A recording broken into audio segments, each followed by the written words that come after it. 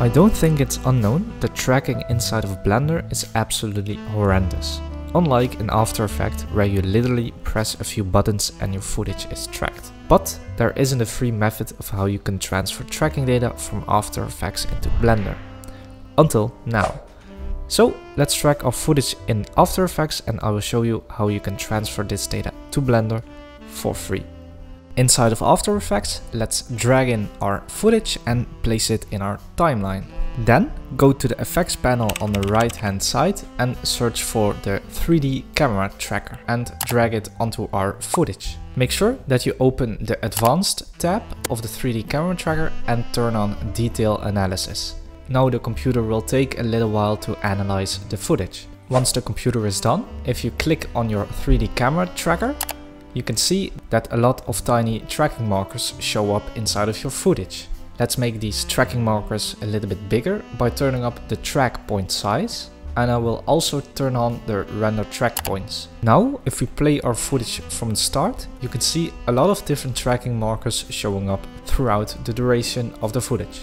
Let's select a lot of different tracking markers on the spot where you eventually want to place your 3D models. You can select multiple points by holding and pressing the left mouse button and dragging your mouse. Once you have done that, let's right click and click on create a new solid and a new camera. What this basically does is it creates a plane on the spot where we just selected a lot of our different tracking markers, and it will give us a 3D camera which we can use in Blender. Now we can turn off render tracking points and also decrease their size again because we won't need them anymore.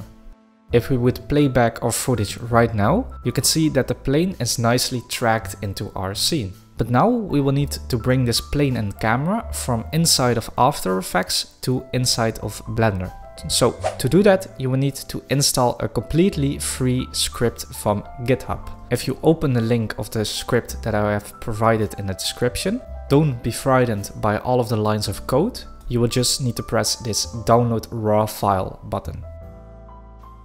Once downloaded, you have this GSX file, which we will need to install inside of After Effects, which is also really simple. To do this, just go to File, open the Scripts panel and click on Install Script File. Now click on the downloaded script and restart After Effects. Once restarted, in the Scripts panel you can see that there is a new option available, the Export Composition Data to JSON script. This is the option which we are going to press to export the tracking data from After Effects into a file that Blender can read and open up. Once pressed, just change the export location and click on Export. To make it so that Blender can read this JSON file, we will need to download one more file from the same GitHub page, which I've also linked below. Again, just press download the raw file. Now let's open up Blender, and once Blender is open, let's go to Edit, Preferences and search for the add-ons panel. Inside this panel, let's click on Install and then search and click for the Python file that we just downloaded. Once installed, you can go to File, and under the Import panel there should be a new option called the After Effects Composition Data Converted.json. Let's click on this new option and open up the JSON file that we just exported from After Effects. Once imported, you will see a few new objects. Let's first scale up our camera so that we can see it, because it's really tiny for some reason. Once you have done that, you can also delete the background footage plane, which is also imported from After Effects. Now let's click on our camera, and inside the camera options panel, let's enable background images. Click on Add Image and make sure that the background source is set to movie clip, and then open the background footage which you tracked inside of After Effects. You don't have to do this, but as you can see, if you would now go into the camera view, you can see the same background footage.